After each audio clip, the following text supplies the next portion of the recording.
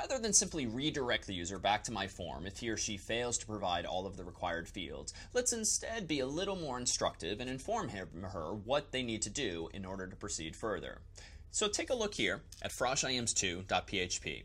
The only change now I've made is to remove Bootstrap for now, just to keep things a little bit simpler, and also to specify that the action of this form shall be register2.php.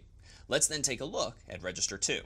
Notice that this file is mostly HTML, but inside of the body tag are a number of PHP tags. As PHP's interpreter encounters those tags, it will indeed execute the code within them.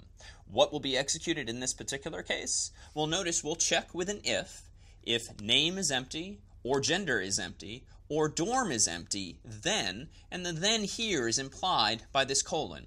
PHP does, like C, support curly braces for the body of its if blocks, but it also supports this colon, which means anything that comes hereafter, if this if condition is true, shall happen. Now, if what follows that colon is just some raw HTML, as in this case, what will happen is that the interpreter will simply spit out that raw HTML.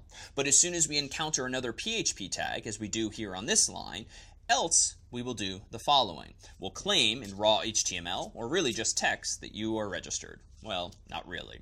Then, unlike C, we now need to specify more explicitly, because we're using these colons, that the if ends here. Now let's take a look at the final result. Here in froshims-2, I have the form that I originally had. Let's go ahead and fill out David Malin. He'll be a captain.